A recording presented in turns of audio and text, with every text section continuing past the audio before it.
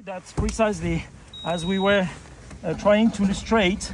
You have different density.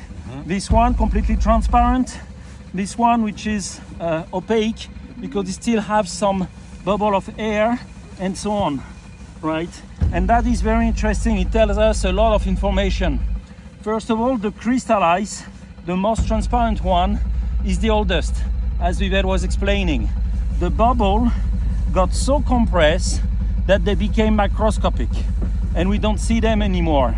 And the pressure on this ice is so much that even the molecule of water got a line.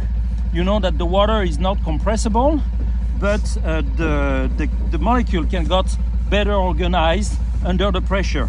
This is it. This is why this ice is so hard, and that's why we need to be very careful on the Zodiac when you see some crystal ice, because this one is the proper breaker, right? Yeah, like that is why the minimum. On the other hand, the one that has some opacity means that the bubbles are still a bit bigger and it has not suffered that compression. So now the question is, how come? It makes no sense. You have more compressed, less compressed, more compressed, less compressed. How comes? And this is where you see very well the plasticity of the ice, right? Even if it's solid ice, it still behaves as a liquid. And when you have a river, the water is making some wheel, it's blending, they have some whirlpool and everything, and it's always a brass, you know, a brassage of water. The same in the ice, and that's what you have here.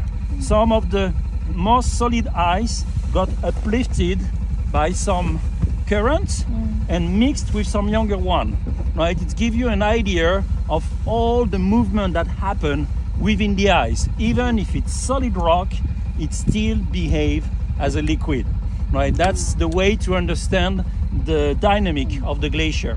And as Vivek was explaining, yes, it will take 1,000 years to make a crystal ice, but maybe more than that. And even after being completely compressed into crystal, this ice will keep drifting, up till it's arrived on the front of the glacier, calves, and this is a little piece of it. So once again, how long is this one? We don't know. But the scientists start being interested about it.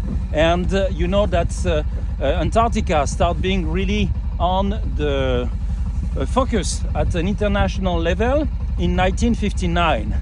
This is when we had the International Geophysics Years. And this is when all the different nations around the world gather to make a deep study of the polar region, namely Antarctica.